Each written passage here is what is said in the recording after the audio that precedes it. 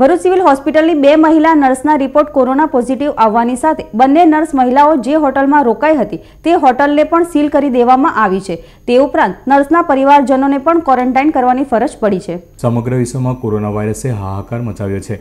Corona વૈશ્વિક મહામારીએ ગુજરાતને પણ બાનમાં લીધું છે, ત્યારે ભરૂચ જિલ્લાના ગ્રામ્ય વિસ્તારોમાં કોરોના વાયરસના 11 પોઝિટિવ કેસ નોંધાયા બાદ ભરૂચ સિવિલ હોસ્પિટલની 2 મહિલા નર્સના કોરોના પોઝિટિવ આવતા શહેર વિસ્તારમાં પણ કોરોના સંક્રમણ બહાર આવતા તંત્રમાં દોડધામ મચી જવા પામી હતી। કોરોના પોઝિટિવ રિપોર્ટ આવેલ બંને નર્સને સ્ટેશન રોડ પરની હોટલમાં રાખવામાં આવી હતી। તે હોટલને પણ મોડી રાત્રિએ તંત્ર દ્વારા સીલ કરી દેવાઈ હતી। ભરૂચના નગરપાલિકાના વિસ્તારમાં આવતા તમામ તથા ભરૂચ તાલુકાના કેટલાક ગ્રામ્ય વિસ્તારોને પણ ક્વોરન્ટાઇન જાહેર કરી તંત્ર દ્વારા સાવચેતીના ભાગરૂપે જરૂરી તમામ કામગીરી રાત્રિથી શરૂ કરી દેવામાં આવી હતી। ભરૂચના મક્તમપુર બોરભાઠા બીટ વિસ્તારમાં આવેલ નર્મદા બંગલો સોસાયટીમાં રહેતા મહિલા નર્સના પરિવારને પણ આઇસોલેટ કરાયો હતો। ત્યારબાદ નર્મદા બંગલો સોસાયટીને સેનેટાઇઝ કર્યા બાદ સોસાયટીના મુખ્ય પ્રવેશદ્વારને પણ સીલ કરવા સાથે સોસાયટીના કોમન પ્લોટને પણ સીલ કરી દેવામાં આવ્યો હતો।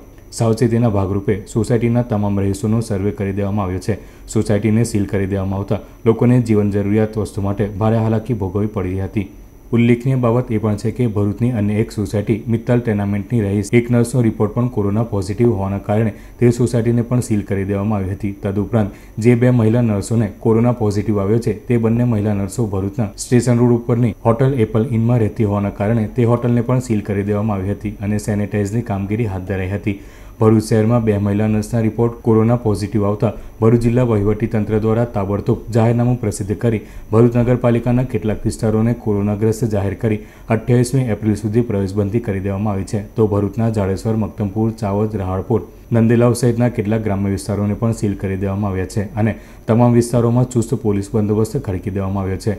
કોરોના વાયરસનું સંક્રમણ હજુ કેટલું વધે છે અને તે ક્યારે કાબૂમાં આવશે તેની ચિંતા હવે લોકોને થવા લાગી છે, ત્યારે લોકો પણ લોકડાઉનનું પાલન કરે તે આવશ્યક છે।